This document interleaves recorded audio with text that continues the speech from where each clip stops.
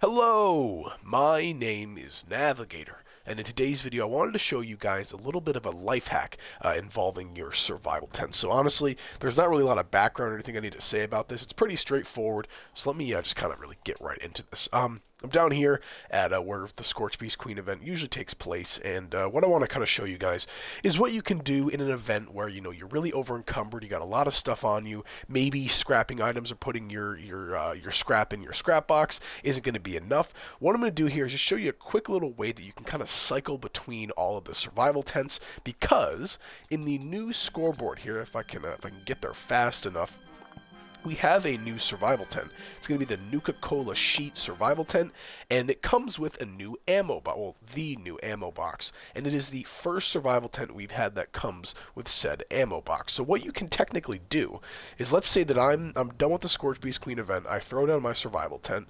Right now I have the lean-to one, which has a bed, it's got a stash box, cooking station, and a scrap box, but it doesn't really have anywhere for me to like scrap weapons or deposit armor.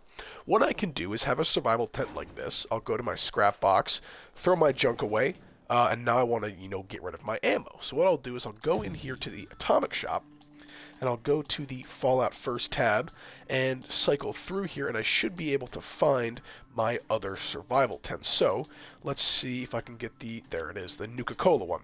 So I'll press A on that, and that basically just equips that one. I'll go back into the game here, and I will throw that one up. That one disappears, and now this one is here, and I can go around back here and throw all of my, unwanted ammo into this little thing here. So let me get all that in there. There we are. So there's my ammo now deposited, and I will go back to the Atomic Shop, and I'll go back to the Fallout First tab, cycle through here again until I find one that has a scrap bench. I can equip that one, and then I'll throw this one down. Walk in here. Oh, well, if it will load. Walk in here and start scrapping all the weapons or the armor or whatever I need. And yeah, this one has both a scrap box and a stash box, a junk, well, the scrap box and a workbench, I should say. So maybe I don't have to put down the lean-to one, but it's just kind of a way that you can cycle through the different survival tents that you have. Maybe the ones that you have don't have a bench, or don't have an ammo box, or don't have a scrap box. Something like that. I don't know. But this is just kind of a nice little life hack. Maybe you guys didn't really, well, how should I phrase this? I think everybody realized that you can change your tent in the Atomic Shop, but at least for me, it never really clicked that I could, cycle between them that fast. So I'm sure this is obvious to a lot of players. Maybe it's not, the best life hack in 76, but I figured that it would be something nice to kind of show off to you guys, and I'll definitely be doing this from now on. So this is all I had today, kind of a quick little easy video.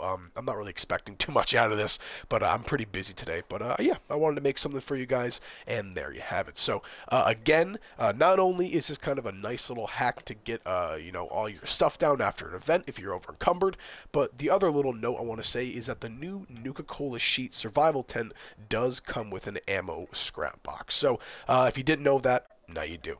My name is Navigator. Have a nice day. Take care.